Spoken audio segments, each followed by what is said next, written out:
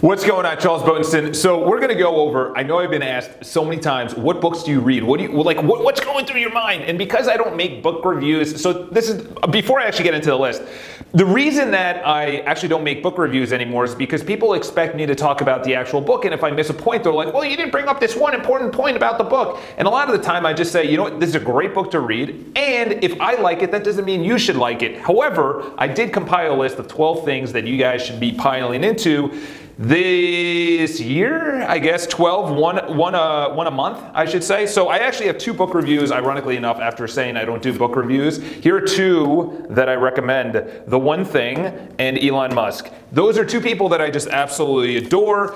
Gary Keller, obviously, for the business sense of building a huge real estate conglomerate, and then Elon Musk, who's just an absolute beast, and I don't even feel like he's from planet Earth. Okay, so the first book, and by the way, this is in no particular order. The first book is Feel the Fear and Do It Anyway. This is a very short read. There's only about 220 pages, large font, and you'll breeze through in a weekend. However, Feel the Fear and Do It Anyway essentially just goes over fear. You know, a lot of people say, how do I overcome fear? How do I get motivated? What's my purpose? What's my cause? What's the meaning of life? The thing is, a lot of people, the reason that they don't seek it or want to seek it or do certain things like, say, start their own business is because they have fear. I do too. I did. I still do. I will. It's like, it's not going to go away. That's one of the biggest things, is that we feel that once we get to a certain level, once we've arrived, that fear is going to go away. Once we become captain of the team, the pressure is off. Or once we win a championship, once I start my own business, once I become a millionaire, once I get married, once I get a kid, it's like, no. That's when the pressure starts. That's when the fear starts, because now you have to maintain it and strive for more. So feel the fear and do it anyway boils down to one thing, which is, I'm not going to be able to handle it. So you have to come up with the affirmation that is, I will handle this. I can handle this. Someone says, you're about to go public speak in front of 500 people, or 100 people, or 5 people, or your classroom, or whatever. You get nervous, you get, like right now, you get that bodily feeling, you feel that is your emotions. However, it is not. Go check it out. That was the first book I read when I was 21, and that started me on the self-development path. Number 2 is Relentless. I have it downstairs. I'm at my office right now. And Relentless is essentially a no bullshit guide to shut your mouth and just produce. So there's 3 types of people. I'm not going to go over it, but essentially he talks about Michael Jordan and Charles Barkley and all these guys that they have this inner demon that comes out, this inner shadow that needs to come out. They're not motivated by the crowd or money or any of these external things, the celebrity, the endorsements. They're motivated inside. They win a championship, they want another one. They self-motivate. It comes from within. And it's kind of one of those things that when you see someone just performing on an elite level, say at the Super Bowl or the World Series, or you're watching someone just absolutely crush it, they're in that zone. Or as Nihai Shalmatrifai, he calls it, I forget, I don't even know how to say his full name, but he has a book called Flow. You're in flow, where it's not too easy and it's not too difficult. You're just zoned in, kind of like I am with this camera. You're just zoned in.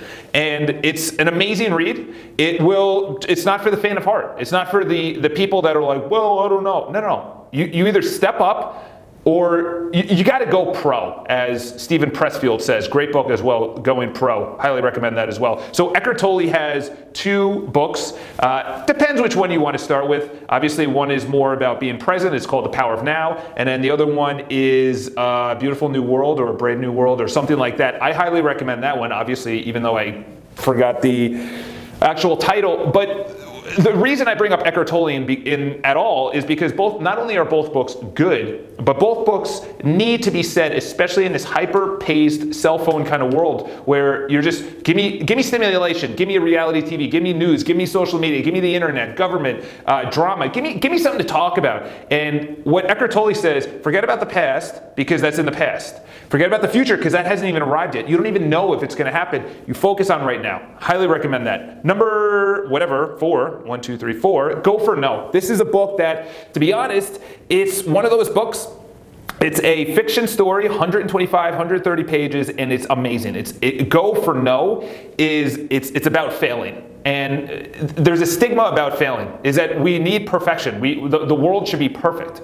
And number 1, it's never going to be. Ever, at any time. There's never going to be, and the reason being is like poverty or water or cleanliness or greenhouse gas or anything or crime or terrorism or whatever, it's like it's never going to be perfect. Number one is that because humans aren't perfect. No one on this planet is perfect, regardless of what you think. Nothing you're going to produce, no company, no product, no service, no homework assignment, no speech is just going to be perfect. Because the person giving it is going to say they gave an amazing speech or a perfect, like maybe there's one time someone went out there and had a perfect performance as a gymnast or an ice skater. But the next time they go out, they're not going to be perfect.